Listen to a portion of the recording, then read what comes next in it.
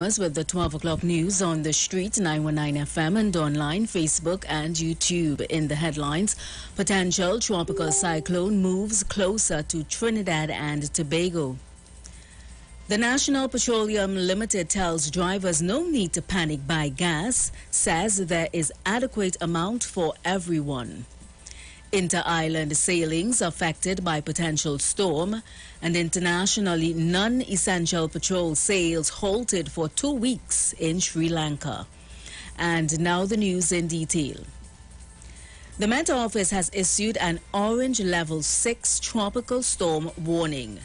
The office is warning the public that a potential tropical cyclone continues to move towards TNT, and the full effect will be felt at 8 p.m. tonight and continue until 5 p.m. tomorrow.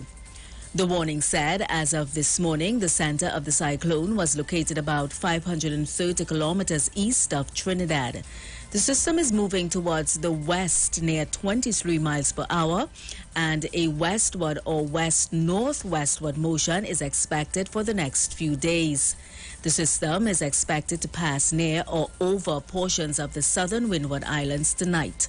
A tropical storm warning means that storm conditions are likely over the warning area within 36 hours. Meanwhile, the Met Office is advising citizens to prepare to protect lives, livelihood and property, and to plan your evacuation to a shelter if it becomes necessary. It added, as always, have emergency supplies of food and water on standby. Secure loose outdoor items and livestock. Have pre-positioned sandbags if your area floods, and monitor river levels. Do not wade or drive through flood waters. Meantime, all schools have been ordered closed and several flights cancelled as the tropical storm heads towards Trinidad and Tobago. A bulletin from the Ministry of Education last night said, with the exception of students scheduled to write CAPE exams today, all schools have been directed to be closed. Caribbean Airlines, in a statement this morning, said 4 domestic flights have been cancelled, and flights to Suriname, Curacao, St. Martin, Guyana and Barbados have been affected. The Met Office is predicting storm-like conditions within 36 hours with intense thunderstorms and possible flooding.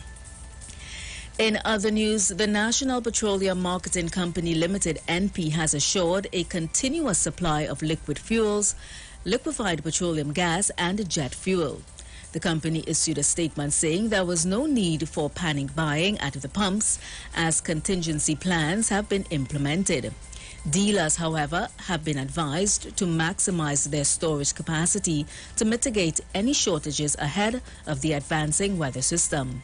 Motorists have been encouraged to maintain their normal fuel purchasing patterns and avoid panic buying, as this will cause fuel shortages at the pump. The statement also noted NP's operations at its Piarco and Crown Point terminal facilities are equipped with an adequate supply of jet fuel, with service stations deliveries of all liquid fuel set to continue as scheduled to the extent feasible. LPG plant operations will continue as normal, with systems in place to prevent any disruption to supplies. In more news, the Trinidad and Tobago Inter-Island Transportation Company is advising the sailing public that the sailing schedule for today and tomorrow has been amended. For the Galleon's passage, the 3 p.m. sailing from Port of Spain today and the 6:30 a.m. sailing from Scarborough tomorrow are cancelled.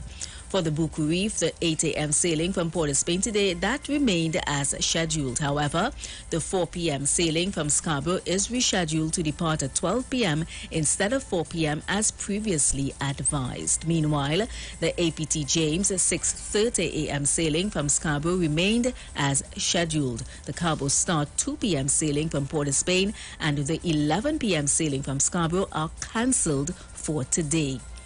Internationally, Sri Lanka has suspended sales of fuel for non-essential vehicles as it faces its worst economic crisis in decades. For the next 2 weeks, only buses, trains and vehicles used for medical services and transporting food will be allowed to buy fuel. Schools in urban areas have been ordered shut, while officials have told the country's 22 million residents to work from home. The South Asian nation is in talks over a bailout deal as it struggles to pay for imports such as fuel and food. Sri Lanka is the first country to take the drastic step in halting sales of fuel to ordinary people since the 1970s oil crisis, when fuel was rationed in the US and Europe and speed limits introduced to reduce demand. The ban underlined the steep rise in oil pricing and limited foreign exchange reserves in Sri Lanka. Many of the island's residents don't know how they will cope without fuel. There have been long lines at filling stations across Sri Lanka in recent months. And that was the 12 o'clock news on the street 919 FM and online, Facebook and YouTube, recapping the headlines. Potential tropical cyclone moves closer to Trinidad and Tobago. The National Petroleum Limited tells drivers no need to panic buy gas, says there is adequate amount for everyone.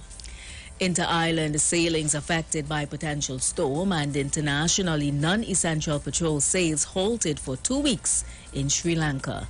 Do enjoy your afternoon and please continue to be safe. I am VANSSA Thomas.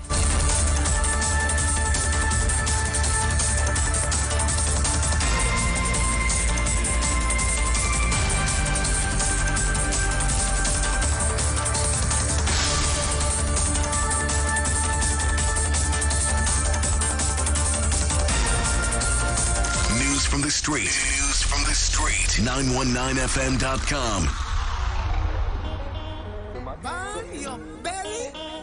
I don't understand why you can't keep it real with the black man.